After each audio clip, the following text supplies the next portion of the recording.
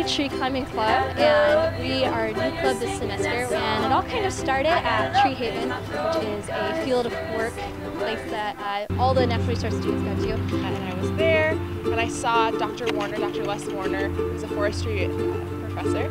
He had these tree boats set up, like maybe 40 feet up in the tree, and I asked him, Les, like, what is that? What are you doing? He said, I'm going to climb the trees and I'm going to sleep up there.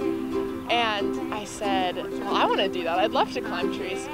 He later heard and found out that I played the ukulele, and so he made an agreement with me and said, as long as you play your ukulele and you bring it up with you, I'll teach you how to climb. And so that started it off. I slept 2 nights actually about 45 feet up in the tree at Tree Haven and played my ukulele and hung out up there. The Ukulele Tree Climbing Club, what do they do? They have fun, and they're passionate about 2 things, their environment, nature, and music. And they're bringing those 2 things together. I think it's an absolutely ideal part of the mission of the university. This is what students are supposed to do. Absolutely love it. And I think it's really like a good expression of Stevens Point. It's like, where else would you find a ukulele tree climbing club other than the University of Stevens Point? Part of the club is to host concerts.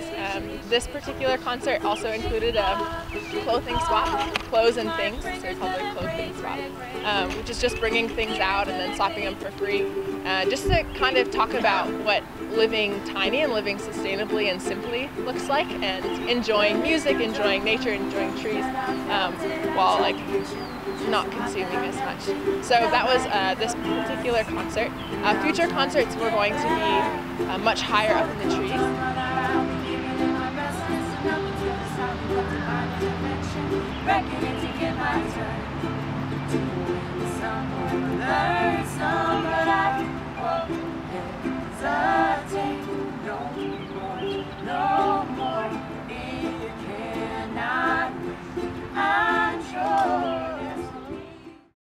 For more campus, national, and world news, stay tuned into The Pointer at thepointeruwsp.com and make sure to follow our social media.